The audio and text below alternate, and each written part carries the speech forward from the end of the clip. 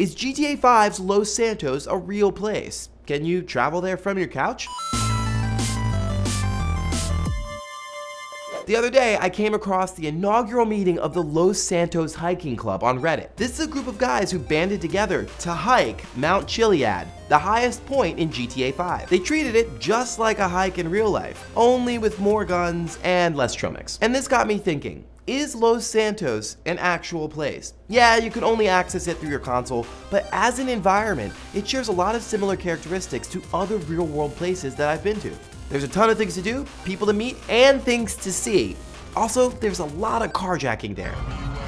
Kinda like Newark, New Jersey. And it's not just Los Santos. Whether it's Gotham City, Azeroth, Minecraft, or Skyrim, what's really interesting about exploring new worlds in video games is that we do it for a lot of the same reasons that we love travel in real life. One reason we love visiting new places in games and in the real world is to take in new scenery. Bryce Canyon National Park and the Great Barrier Reef are stunningly beautiful, according to pictures I've seen on the internet. But so are the sunsets in Red Dead Redemption and Halo's majestic Ringworld. And for this reason, the trend of in-game photography has totally taken off, as you can see from the pictures behind me. That and ridiculously awesome selfies. There's even a lovely account of a Redditor's grandparents taking turns rowing a gondola in Assassin's Creed 2, which is just adorable. Also, when we travel, we get to experience a piece of history. In real life, you can take home a portion of the Berlin Wall, pet a descendant of Ernest Hemingway's cat, or if you're so inclined, you can try and use a giant hammer to add another crack to the Liberty Bell, which apparently several people have tried to do. In games, Ubisoft's Assassin's Creed franchise has given us a yearly authentic look into times past, including the colonial United States, the Caribbean at the time of pirates, and 15th century Rome. And yes, in games, they are artificial recreations, but so is colonial Williamsburg for that matter. But whether we're on a sofa or on an ocean liner, the reason that we travel is to escape the everyday. You see it everywhere in travel advertising, as well as the many exotic locations in video games, which is understandable. The psychological benefits of travel are huge and well documented. It can make you more confident and more creative. We'll link to some studies about it in the description. With video games, however, escapism generally has a negative connotation. But as Jay McGonigal has argued, escapism doesn't always have to be a bad thing. She says there are two ways that we escape in games: self-expression and self-expansion. If we play games to avoid thinking about something negative in our lives, like a failed midterm or a breakup, that's self-suppression. It's what leads to negative patterns of addiction, and it's not good. But if you're escaping real life to forge new friendships or seek out positive experiences, such as wearing that cat suit from the new Super Mario Bros. With your friends. What is this? Is Mario in the cat suit?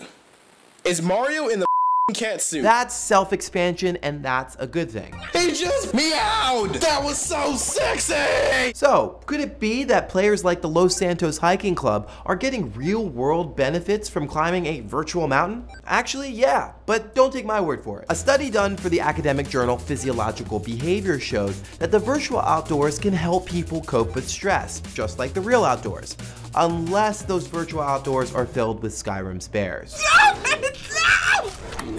And experiences in a virtual wilderness make people appreciate nature more and lead greener lifestyles. For instance, researchers at Stanford found that when people were forced to cut down a tree with a chainsaw in virtual reality, they used less paper afterwards in the real world.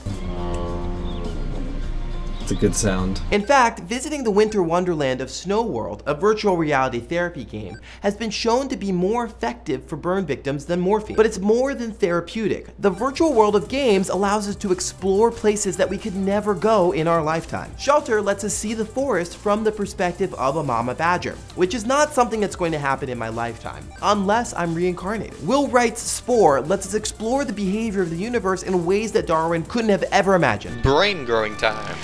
Yay! NASA is even using the Oculus Rift to create a virtual exploration of Mars, and is experimenting with virtual reality to explore distant planets and collect actual data. So, are the worlds of Los Santos, Skyrim, and Azeroth actually real? Well, in my opinion, it doesn't really matter that the expansive virtual worlds of games aren't located in physical reality, because as Extra Lives author Tom Bissell has argued, the experiences that we have in games aren't surrogate experiences, they're actual experiences. And maybe it's It's time that we move past the binary of the realness of the real world and the not realness of the virtual world. Sure, we've had paintings and movies and stories about fantasy worlds, but giant virtual worlds that you can explore to your heart's content, that's a radically new experience in the course of human history, and maybe we just don't have the language to describe it yet. But whatever words we do use, we can turn to the thoughts of playwright Henry Miller, who once said, "One's destination is never a place, but a new way of seeing things." So what do you think? Is the world of Los Santos an actual place?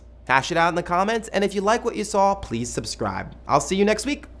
Last week we talked about The Sims and reality television. Let's see what you had to say. Ravenclaw Tom loves The Sims, but in their own words, hates reality television with a passion that burns brighter than 10 times the core of the sun, which is just a lot of hate. I will pray for you. Dane Lewis loves The Sims for its impossible architecture. Apparently he builds houses with all bathrooms and no kitchens, which sounds like a nightmare.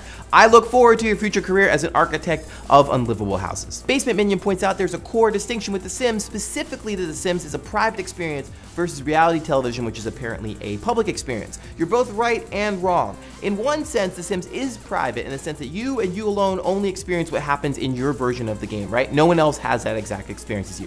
But I also do think on places like Tumblr, Twitter, etc., there are whole sim communities of people sharing their experiences. You do get that kind of water cooler treatment when people are breaking down like the last episode of The Bachelor. You do start to see that with games like The Sims as well. The Mass Donut points out that competitive reality television shows like Survivor or The Amazing Race share some parallels with the world of video games, which I think is an excellent point. So one of the critiques of The Sims, one that I don't necessarily agree with, is that because it's open-ended, it doesn't feel like quote-unquote a game. It's more like a dollhouse. I don't necessarily think that's true. We don't need to really get into whether something's a game or not a game, but I will say that shows like Top Chef do share some similarities to what we traditionally love about games. Perhaps that is an episode for another time. Kyle G wants a Duck Dynasty Sims game.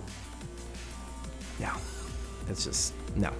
Michael Heath points out the Alice and Kev experiment, which was run in the UK by a fellow who set up a game in The Sims 3, created these two characters, and let them loose in the world. It's an amazing, amazing example of emergent storytelling in games. Alice wants a family, and her father Kev also sort of wants a family. He's romantic, but he's also kind of crazy. The best part is that this fellow just let them do whatever they want and just documented what happens. You should absolutely check out the experiment. It's really, really fascinating. We will link to it in the doobly-doo. Andres Pearson, like many Simmers, enjoyed killing his Sims, in this case, killing all the families and then covering the facade of his house with gravestones, like the Addams family or something, which is actually a really good point. When we watch reality television, we often desire for the highest form of drama, and what could be more dramatic than death itself? My personal preference was building a swimming pool and then taking out the ladder and letting them drown, but hey, that's just me.